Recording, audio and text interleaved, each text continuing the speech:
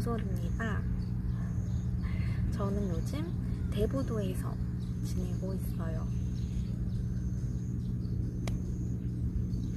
놀러 온 건 아니고요. 올해 갑자기 저희 본가가 대부도로 이사를 오게 돼서 강제로 본가를 오면 대부도를 놀러 오는 그런 일상을 보내고 있어요.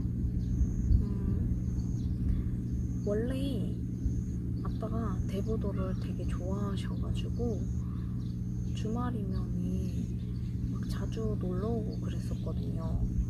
근데 어느 날 갑자기 전화가 와가지고는 우리 오늘 대부도로 이사 갈 건데 너 짐 못 챙겨야 돼? 이렇게 어이없는 질문을 받고 나서 대부도로 강제 이사를 오게 됐습니다.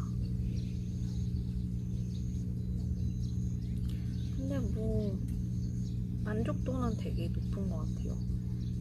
주변에 사람도 많지 않고 마당도 넓어서 우리 막둥이 마루가 뛰어놀기에도 너무 좋고 아침에 새소리 짹짹거리는 거 들으면서 일어나는 것도 좋고 텃밭이 있어서 상추도 키우고 방울토마토도 키우고 뭐 이것저것 키우면서 자급자족하는 그런 생활도 좋고 여행을 못 가는 시즌이다 보니까 조금 답답한 것도 없잖아 있었는데 다행히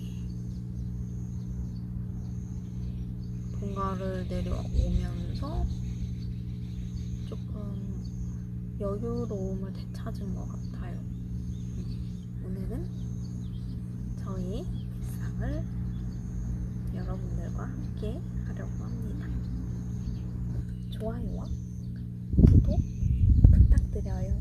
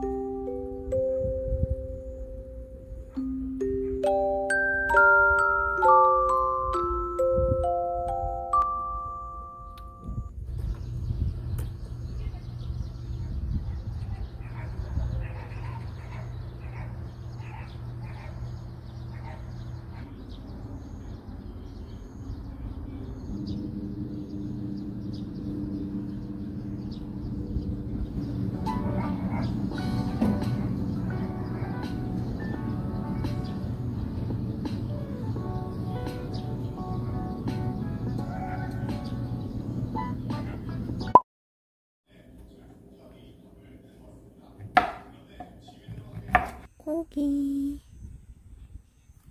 이거는 밭에서 직접 딴 상추랑 고추예요. 내가 직접 딴 건 아님. 내가 직접 썬 새송이 버섯이랑 양파. 밭에서 직접 딴 방울토마토. 붙어라. 강력혀가 없어서 그런가? 강력혀가?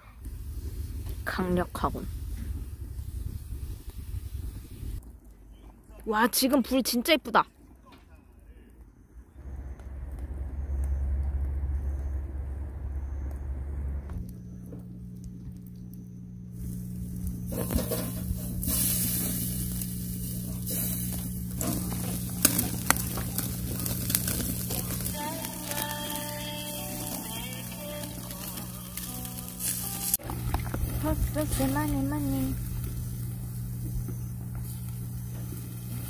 많이.